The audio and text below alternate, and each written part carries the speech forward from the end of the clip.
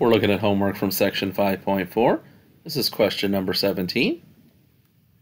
The weights of ice cream cartons are normally distributed with a mean weight of 12 ounces and a standard deviation of 0.5 ounce.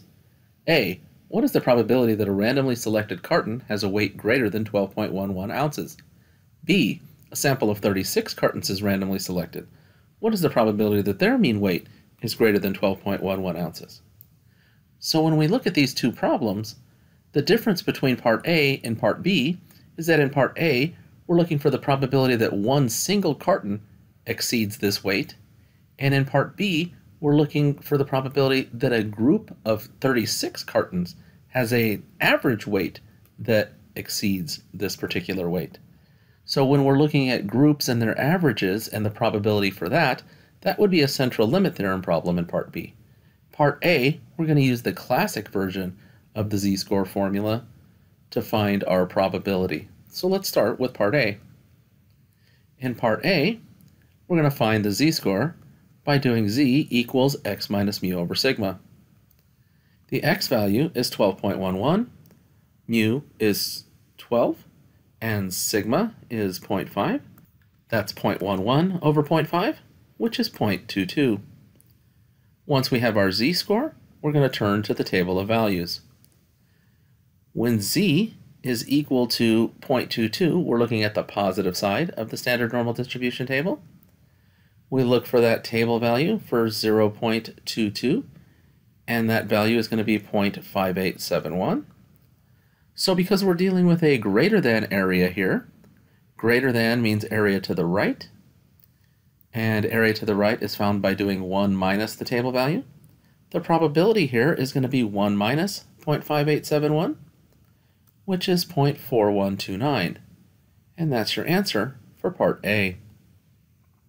In part B, because we're looking at a group of 36 cartons, this is a central limit theorem problem. So we need to find mu of x bar and sigma of x bar. Mu of x bar is equal to mu, and mu is equal to 12. Sigma of x bar is sigma divided by the square root of n, which is going to be 0.5 divided by the square root of 36, which is 0.083333333. Now we find our z-score. To find the z-score, it's z equals x bar minus mu of x bar over sigma of x bar. We insert the values where they go. We get 12.11 minus 12 over 0.0833333. When we simplify, we get 0.1 divided by that decimal. And when we divide and round to 2 decimal places, we get a z-score of 1.32. Once we have our z-score, we turn to the standard normal table. Because that z-score is positive, we need the positive side of the standard normal table. We look for our z-score of 1.32 on the table, and we get a table value of 0.9066. So because our table value is 0.9066 and we're looking for a greater than area, greater than represents area to the right. Area to the right is found by 1 minus the table value. So this probability that x bar is greater than 12.11 is 1 minus 0.9066. When we subtract, we get 0.0934. And that's your answer to part B. And that's your answer.